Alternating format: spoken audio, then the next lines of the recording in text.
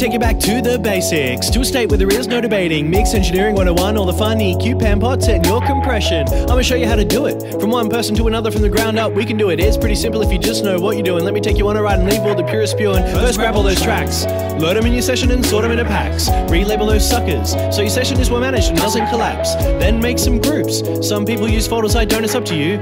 You can choose always. Nice to be given a choice between two, hey?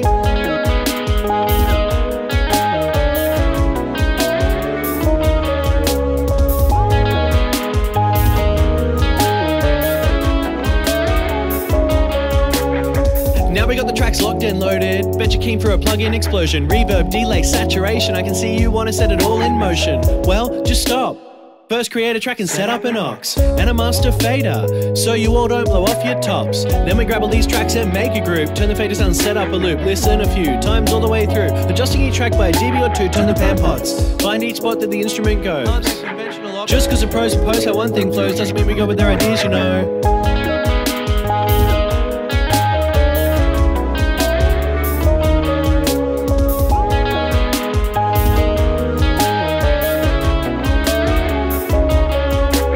Basic balancing is underway, so best not delay. We got a job to do and it's called EQ. I like to start at the top and work my way down, so for me that means drums. I start with the rhythm section. I'll start with the kick.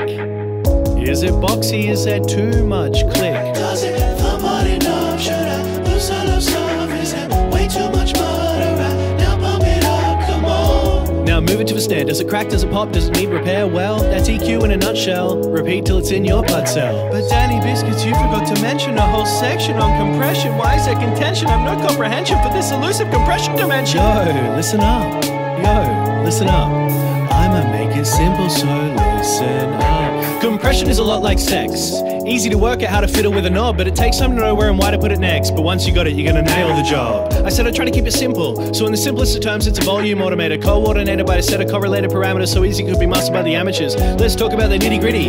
Ratio, threshold, attack, and release. Some aren't labeled like these, but underneath, I'll be damned if they don't all have the same receipt. Ratio is about a math. It works with the threshold, we'll start with that. Threshold essentially starts the compressor by saying any signal above it should be attacked. So if your threshold is minus 12, then signal louder than minus 12 is going to be brought back down toward minus 12 based on the ratio you set yourself. If your ratio is 3 to 1, then for every 3 decibels of input above that threshold, the output will only be 1. That's ratio and threshold kinda done. So let's move to attack and release. Now these two bad boys relate to speed. How quickly do you want the compressor to grab the signal and squeeze? How soon do you want the compressor to let the signal breathe?